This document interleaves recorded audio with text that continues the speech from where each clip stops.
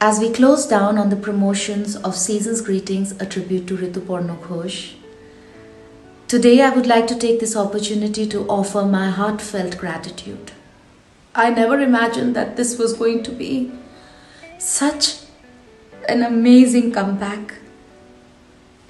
Thank you, all the critics, for such wonderful reviews. Thank you so much to all the audience for showing so much love. I am so overwhelmed. We all are so overwhelmed and so bowled over. Celina Jaitly breaks down while talking about Seasons Greetings. This is probably the first time a lead actor took social media to officially thank everyone associated with a film while calling the curtain. On 30th of May, which marks 7th death anniversary of Rituparno Ghosh, Bollywood actor Celina Jaitly decided to play Tego Sajni Sajni on the piano that was gifted to her by her father. In the special video, which has been shot by her husband Peter Hug in Austria, we can see an emotional Celina breaking into tears while remembering Rituparno Ghosh and her parents whom she lost last year. The actor recollects her journey with cast, crew and members of United Nations. They thanked members of press and film industry for giving her a warm welcome. Seasons Greetings, a tribute to Rituparno Ghosh, is currently streaming on ZEE5 Premium and garnered rave reviews from national and international media.